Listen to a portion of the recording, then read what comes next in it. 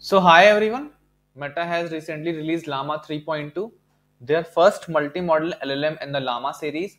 So it can be taken as an extension for Llama 3.1, which was just text-based. Now the Llama 3.2 series supports images as well.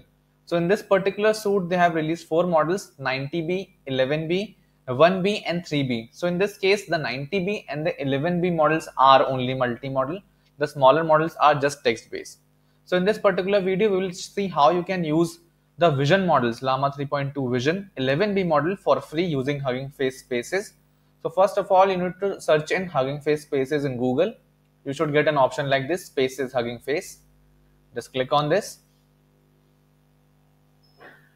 Now an app like this should open. Here you can see there are plethora of AI applications present. You can play around with them. Our interest is in Llama 3.2.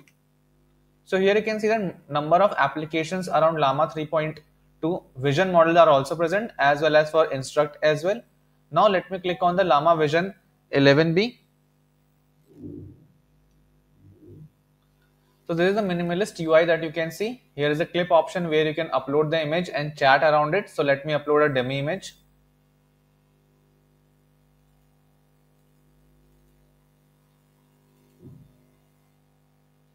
Now I'll write a very basic question, what this image is about, and let's see the magic.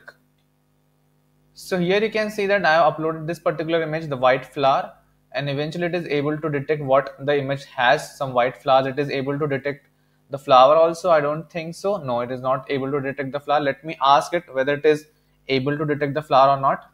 What flower is it? So you can further chat on it as well. So it is suggesting it to be astrolib. So it is correct because I have taken that data set only.